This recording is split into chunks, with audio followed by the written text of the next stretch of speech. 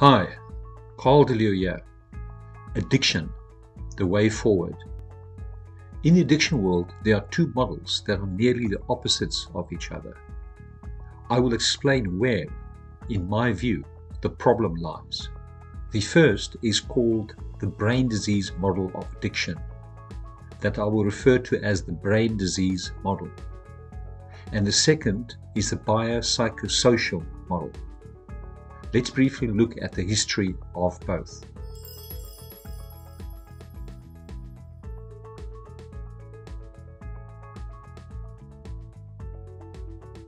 The brain disease model derived from Galileo's, Newton's, and Descartes' assumptions that the whole could be understood by the parts, and the notion that the body is like a machine and can be repaired by a doctor. Many people over the years contributed to the brain disease model, and currently the US National Institute on Drugs is the main authority that promotes the brain disease model. The brain disease model focuses on biological processes in the brain that, in their view, require medical drug interventions to treat the brain.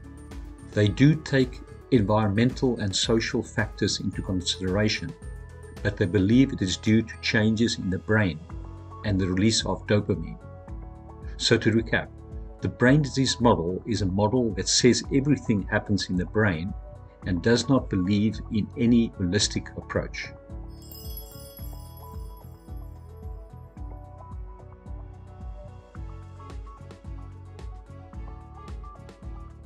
The biopsychosocial model was coined by psychiatrist George Engel and is based on dualism, where the mind is separated from the body. The essence of the biopsychosocial model is that both the mind and body have an influence on addiction, and that the brain is one part of the whole. The psychosocial part of this model started with Sigmund Freud and Carl Jung, and today there are many branches. Some will be discussed later on, but let's first answer a few questions.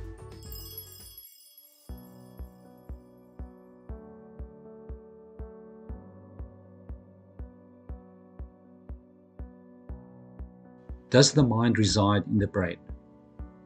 Aristotle argued that perception and thought were in the heart and not the brain. HeartMath in the US research shows heart-brain transmissions and receptions, and that the heart functions as a homing magnetic center. Science has now started to show that the body speaks via biophotons to human energy fields surrounding our body. Also, no neuroscientist has found the mind in the brain, and many argue that the reason for this is that the mind is one of the layers in our human energy field. You cannot see a radio wave, but yet we know it carries data. This is the same with the human energy fields around our bodies. So for example, your brain is like a mobile phone. We all know that the sound does not come from the mobile phone.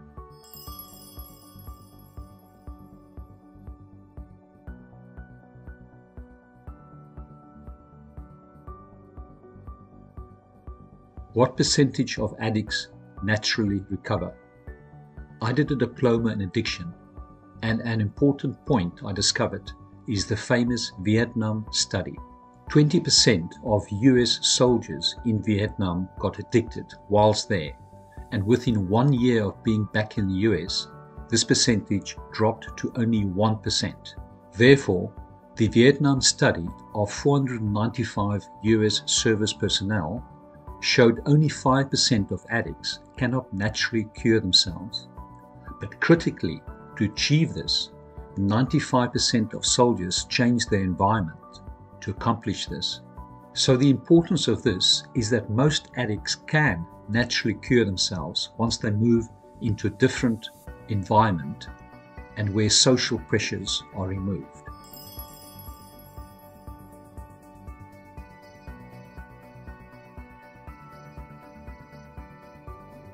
What role does stigma play? Many addicts avoid treatment due to the stigma attached to it and not having the money for professional help. Studies show that most addicts favor the brain disease model that points to the reason for addiction being a medical one inside the brain. Addicts like this approach because it points to addiction not being their mistake. The problem with this view is that addicts then want medication to resolve the problem that they see in the brain. But as we have seen from the Vietnam study, 95% of the soldiers reversed their drug addiction by moving to a different environment with less social pressures. So improving the environment and conditions when a person is a child is the way out, and not more drugs. Prevention is better than cure.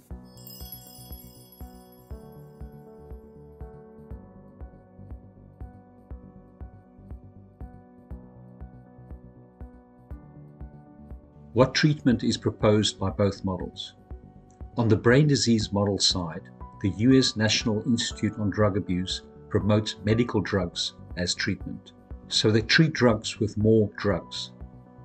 Interestingly, however, they do support behavioral treatment methods we discussed later, but they believe that the changes all happen in the brain.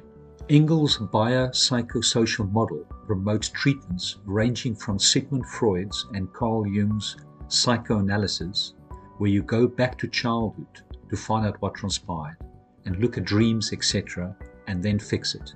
Then there are literally hundreds of other methods that evolved from Freud and Jung, and I will discuss the recent 3 waves of behavioral methods that are used.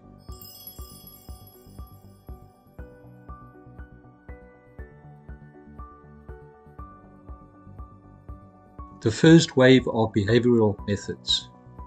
This is where John Watson came into contact with Pavlov's famous work on dogs, linked to sounds and behavior. Watson's Little Albert experiment took things further many years later, where a 9-month-old child was conditioned to fear a rat by striking a metal bar with a hammer whenever Albert touched the rat. Therefore, after the conditioning, the rat itself was enough to make Albert fearful. So, behavioral therapy is putting the above into reverse gear and, via therapy, removing certain fears from an addict.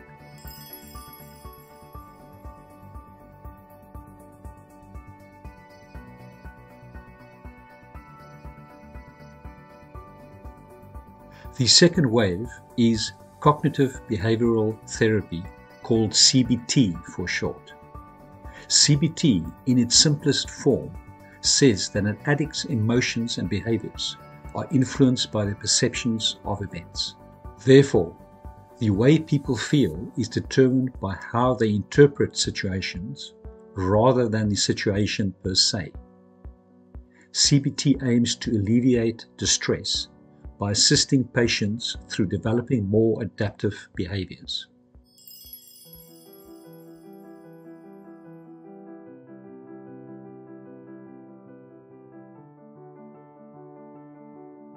The third wave was declared in the early 2000s and took CBT further.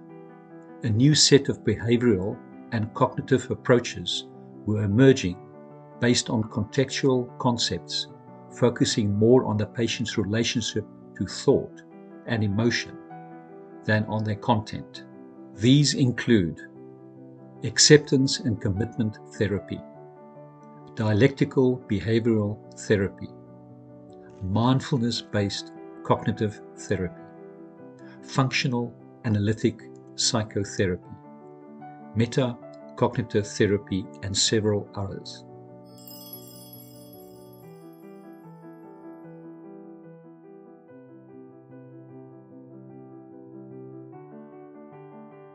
What research backs up treatment success for the brain disease model? The brain disease uses animal models and imaging studies to back up their medical drug treatment programs. As mentioned before, the brain disease model also supports a broader range of behavioral treatment, but views it as all taking place in the brain. The brain disease model, that is the medical model for research, needs instruction manuals for clinical trials.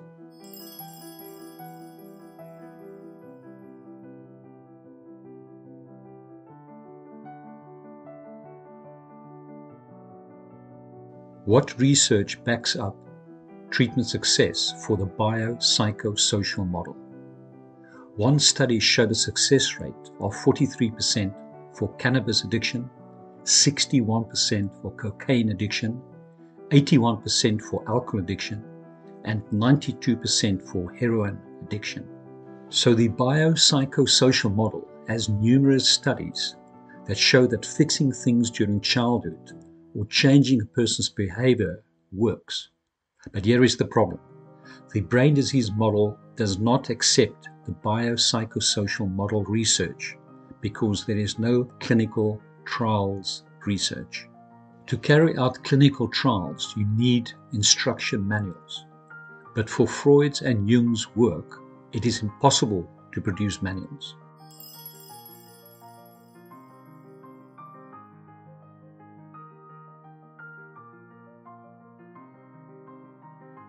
So what is the way forward? 3 things. Number 1, science is starting to show that the brain is not the only place where the mind resides, and I call on young scientists to take this research forward as it is 100% provable according to the spirit world. Number 2, we need to provide better environments for children to grow up that are rich in love and affection. Number 3, we need to provide quicker and more out-of-the-box ways to treat drug and alcohol addicts. And I call on those that are serious about kicking your addiction to sign up for this free study by going to onesouls.co/World Peace Addiction. Yes, it is all free.